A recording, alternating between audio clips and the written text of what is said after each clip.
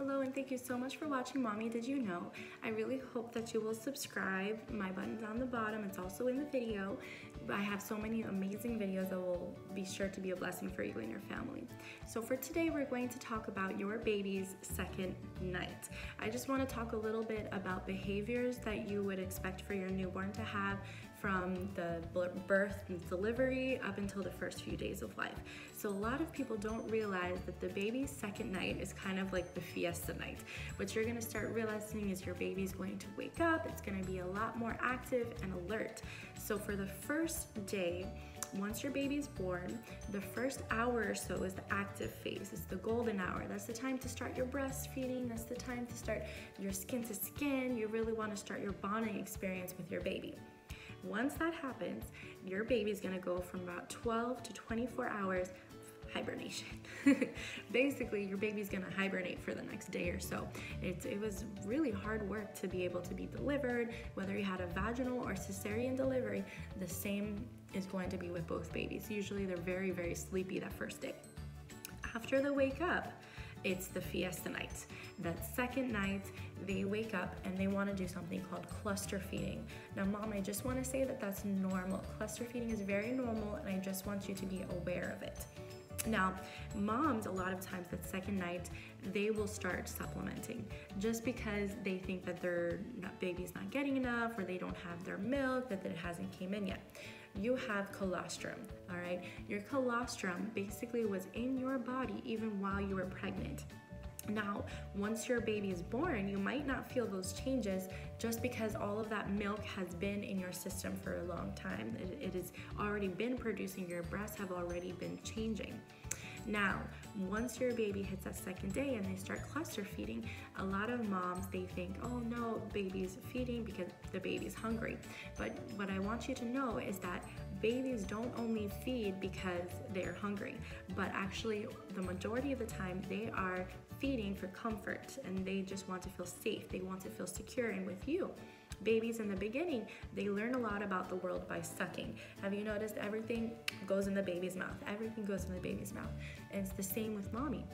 They're scared. It's their second day. They're going through kind of like a separation anxiety. What just happened? I was with mom. Now all of a sudden I'm taken away. I don't know what's going on. They're putting me in this crib. What is going on? So that's why skin to skin really helps, and breastfeeding helps. And actually cluster feeding is very, very good as well for you, because the more you breastfeed your baby, the more milk you will produce. That is because breastfeeding, actually, your milk supply is based on a negative feedback system. When your breasts are empty, you start producing more milk. So the more the baby is stimulating, the more hormones you will release to help with your milk production. So your baby might have been very active that first hour, and then the baby probably slept for that next day. And then usually they wake up on that second night, and that's normal. Now, ways to get through the second night, that is very, very important. Number one is realize the importance of skin to skin. A lot of times, your baby, all you really have to do is check that diaper, burp the baby, put the baby skin to skin, and usually that calms them down. Then, of course, you can just on demand put the baby to the breast. Now, for how much you want to put the baby to the breast, well, sometimes you want a steak and sometimes you want a salad. It's the same thing with the baby. Sometimes they want to be on for 5 minutes, and sometimes they want to be on for 30 minutes or 45 minutes. It's just that was the steak feeding. So what you got to do is just watch your baby's feeding cues, see what they want, and then go from there. Another thing that you can do besides checking the diaper and burping and skin to skin is you guys can take turns. Sometimes when I worked night shifts in the hospital, I would see mom and baby up all night with the dad, you know, all three of them. And then I come in the morning and they're like, whoosh, like, what just happened? So what helps is take turns. Mom, you can breastfeed the baby, give the baby to daddy, and then when mom is breastfeeding, daddy can sleep.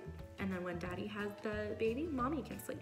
But one thing that you really want to look out for is that you are not sleeping with your baby. Did you hear that? I just want to make sure that you heard that. Do not sleep with your baby. And then worse than sleeping on the bed with the baby is sleeping on the couch with the baby, because the baby has a lot more likelihood of falling.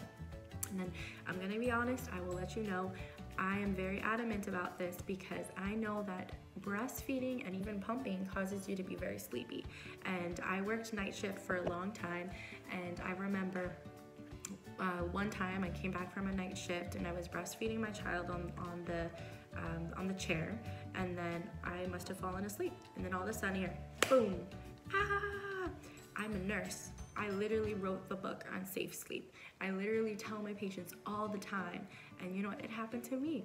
My baby fell. Thankfully, the baby was okay, but it happens. So I cannot stress enough the importance, if you are sleepy, to give your baby to somebody else, especially that second night, the third night, when you are so tired, you're so sleepy, everything's a blur. I'm not even sure if my patients remember me sometimes, just because that second night is such a blur. But you know, if you are feeling sleepy, you need to hand your baby off to your support person, your spouse or your family. If your mom's staying with you, whoever's staying with you, make sure that if you are sleepy that you hand the baby off. So our second night, just to recap, is when the baby starts waking up, and it's not necessarily because the baby's hungry. Sometimes it's because the baby just wants to be with you, wants to be comforted, and that's fine. You know, babies are too young to be spoiled. We're gonna give them all the love and affection because we love them so much. And then to get over the hurdle of the second night, one is feed on demand. You want to check the baby's diaper. You can burp the baby, put the baby skin to skin, and then of course hand the baby off. If you're getting tired, I want you to feel comfortable. And then of course I want you to be open with your nursing staff. If you are really tired and everybody's tired in the room, let your nurse know as well. I would much rather take a baby when you are feeling sleepy. Of course, if you want us to, we always will take the baby for you for a little bit so you can take a nap. We are here for you, all right? We are here for you. We are your support.